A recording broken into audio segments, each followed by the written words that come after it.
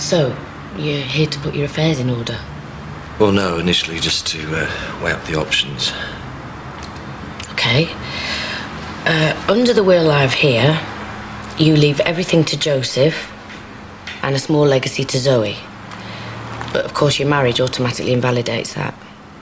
Does that mean Charity would get everything? No, she will get half. And the children of the family, that would include Joseph and your new stepdaughter, would get the rest. So Debbie is entitled? Yes. If you die without making a new will, then she would have a claim as child of the family. In cases like this, I would always strongly advise making a fresh will. That way you can leave your money where you like. But Charity would still be entitled to half, presumably? No, you can leave her as much or as little as you like. What about a legal guardian for Joseph?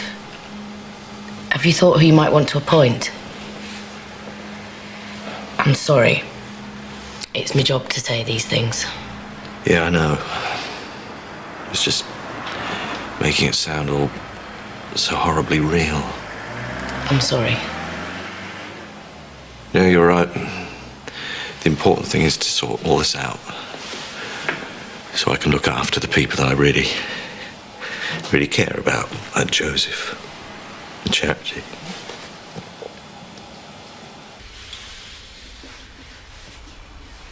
Why don't I go and get us a few beers from the shop, eh?